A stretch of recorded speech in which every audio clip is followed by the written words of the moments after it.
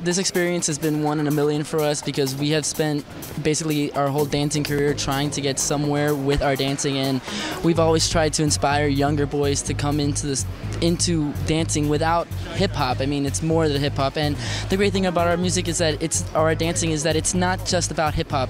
We have ballet dancers, we have salsa dancers, I myself am a Latin ballroom dancer, we have a contemporary dancer, and we take all of our styles and we fuse it into one, and that's what makes Chaos, Dancetown Chaos. It's an amazing thing, and this experience is just taking it to a whole nother level, helping us get the message out there, and hopefully inspiring people to do the same. Working with Paula was definitely something that I don't think any of us have ever done before. You know, it was such a great experience to hear what she had to say, and her mentoring really, helped us bring this dance to the next level.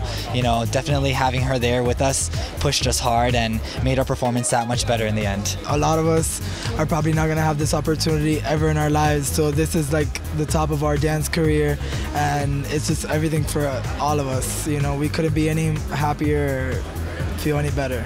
It's amazing. It's a gift. As a group, we are united and we work so well together, and we don't fight with each other, and we are a family. We are our second family, and this experience is just bringing us even closer and getting us to inspire each other as well as other people, and we bring it to the dance floor as hard as we can. And if we were to take this competition, it would mean so much to us, because that means that we are even closer to getting our word out there, because there's never an end to learning how to dance. There's never an end to what you can learn or what kind of technique you can always improve yourself, and we would to continue that, this is definitely a spearhead for that.